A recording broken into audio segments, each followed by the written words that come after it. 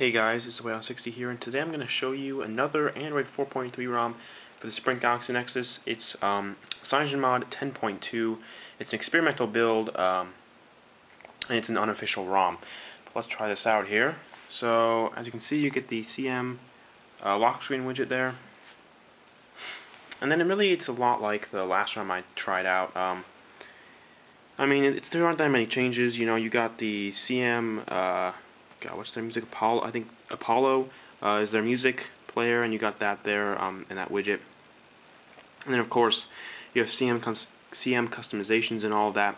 But really, right now for the Android 4.3 ROMs for the Sprint Galaxy Nexus, you're looking for stability and how well it works. Well, so far it's worked okay. Data, I would say, is better than the ROM I last reviewed, the AOSP ROM from mMuzzy, but it's definitely not perfect.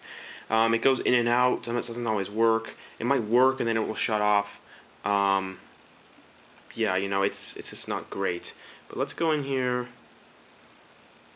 As you can see, Android 4.3, and then you can see that the kernel version is a CyanogenMod kernel. That's another thing. I don't think this ROM is as fast as the last ROM, the AOSP ROM. It just sometimes it'll lag, frame rate drops, which I guess is lag. And you know, it isn't great. It isn't as good as it could be.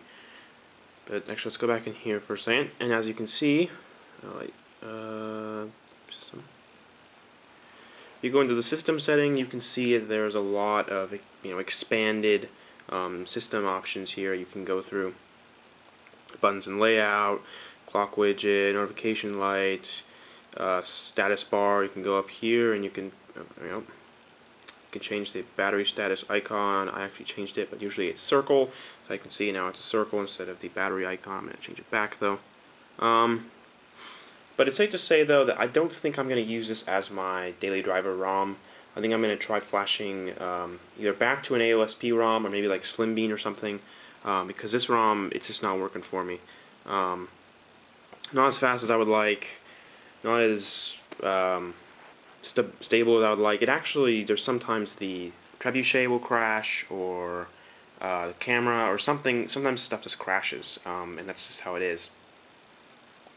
So yeah, I can't honestly recommend this ROM unless you just really want to have data and a okay Android 4.3 ROM. But I think that there's going to be a lot better options out soon. So as of now, I would say just if you're on 4.2.2, just stay on 4.2.2, unless you can get the AOSP ROM working.